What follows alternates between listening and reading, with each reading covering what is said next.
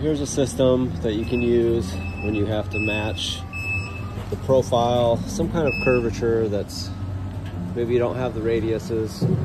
Unfortunately, the difference between when we framed this and when we came back to put the finished trim on here has been like 7-8 months. So the radiuses that I had here laid out on the interior of the house are gone.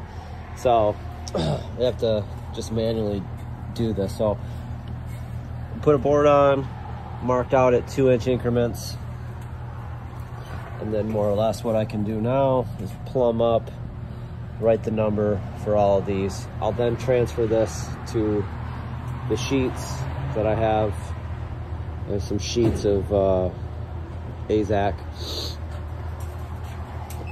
I can basically convert this grid on there, lay out the profile. Once I have the initial radius, then I can just use this as a reference to determine my other radiuses. But yeah, this is an easy way to manually do that. I'll show you what that looks like on the next step here. There I have my sheets of AZAC laid out. I got a scrap piece that I can use. Unfortunately, this thing is longer than my material is, so I have to put a seam in there. But anyways, my largest number was 30 7/16, so I'm gonna set this board parallel to the top of this sheet, a little bit greater than 30 7/16. So this is set parallel to the peak. This went 31 inches.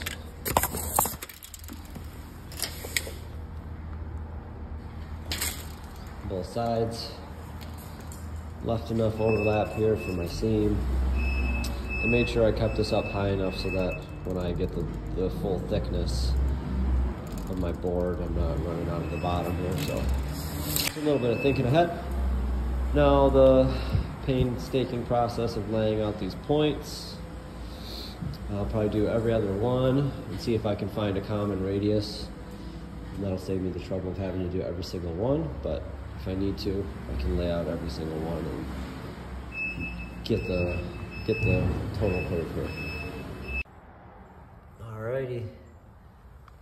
I very tediously scribed this out. Just used a little flimsy piece to kind of connect 2 or 3 together at a time. Gives me the profile. Once I cut this, I'll be able to just use a gauge block and slide it to scribe my second radius. It'll be very easy to do. This is the hard part, just getting one. Alrighty, time to cut this bastard. Okay, now I've got my profile cut. I just need to trace the other side. I made a gauge block that is 12 inches, which I will just slide along the perimeter here to scribe out the other end of my board. We're making a 12-inch wide board. Here we go. Here we are now. Complete profile. Cut that out and hold it up. There she is. Now, I've taken that piece and scribed it onto my next panel.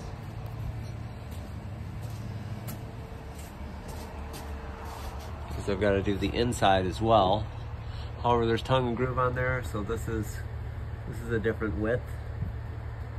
So I'm just gonna use the bottom profile, measure up the width I need to be, and basically do the opposite I did last time. Last time I cut the top profile and then I scribed with a gauge block the bottom. This time I'm gonna use the bottom profile since I know it's already good, and then scribe the length for the top.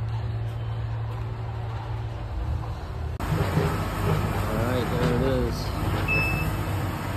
Tomorrow, finish the sides, build some tapered columns. Should be all done. Ta-da!